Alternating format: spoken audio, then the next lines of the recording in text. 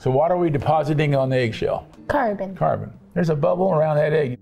Well, you guys ready to start Midnight Science Club? I mean, it's not midnight yet, but I guess so. It's always midnight someplace on the planet. True. True. It's not midnight here Not midnight yet. here necessarily. One of my special wizard hats to wear. Yay. You like this? Yeah. Now, what was the question you had?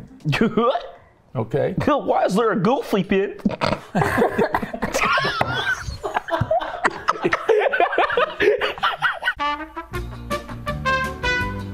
This is just I won't say silly little activity, but it does demonstrate something. You guys like to do activity where things blow up, you know, there's chemical reactions, But right? we're trying not to make it blow up. Yeah. When something explodes, usually, or there's a fire explosion, it's because a chemical reaction is taking place, and atoms are coming together and reconnecting, and then they throw off some energy.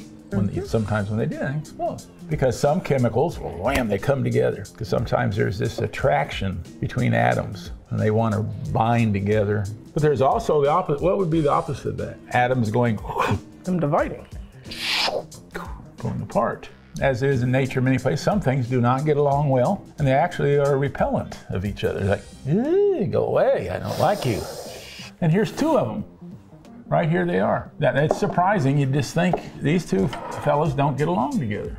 I've got a bottle of, what is this? Bottle of water. I got some water. Charcoal. Yeah, this is powder. Carbon does not particularly care for water. Just one of those things. So sad. They're repulsive. They say, no, just go away. And carbon is one of the friendliest atoms. That's why we use it all the time. Carbon is used in more chemical compounds than anything else. That's why we say we're carbon-based. You heard that on Star Trek. You are a carbon-based life form. That makes an interesting thing to see. Would you fire up that candle? You might say, where am I going to get some carbon? I don't have a jar of carbon laying around the house. Do you have carbon laying around the house? I have no idea. Believe it or not, that candle is mostly carbon. And that yellow flame right there is hot carbon. It's so hot it's glowing. So if I could capture some of that yellow stuff right there and cool it down, I would get carbon. I can see. You grab one of these eggs here, buddy, and just hold it in the flame. I like to use the eggshells because they're white or light brown, and just hold it in the flame and see if you can collect some of that carbon from the flame. We're making cooked eggs over here. The cooked eggs? I don't think we're really burning the eggshell. I think we're just collecting the carbon from the flame. The eggshell could say otherwise, but it can't talk, so. And you could use a raw egg like that one is, or a hard-boiled egg if you're afraid to drop it and make a mess. So what are we depositing on the eggshell? Carbon. Carbon. Here it is. It's combined with hydrogen and oxygen. That wax is a hydrocarbon. Up there, it's just pure carbon. You go ahead and blow that out there. And look what we've got here.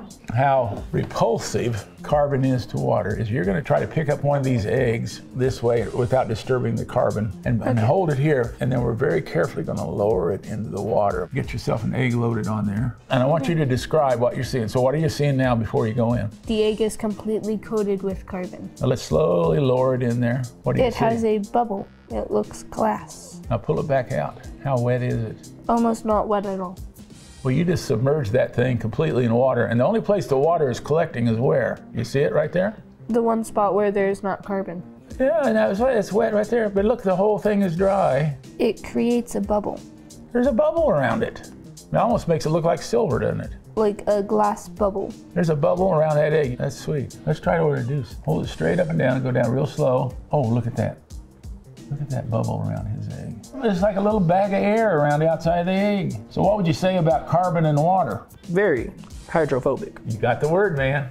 You got the word. It is hydrophobic. Yeah. It does not like that water. You stay away from it. Those atoms are repelling each other. The places where there's lots of carbon on there, they're dry as bone, aren't they? So we saw the word phobic.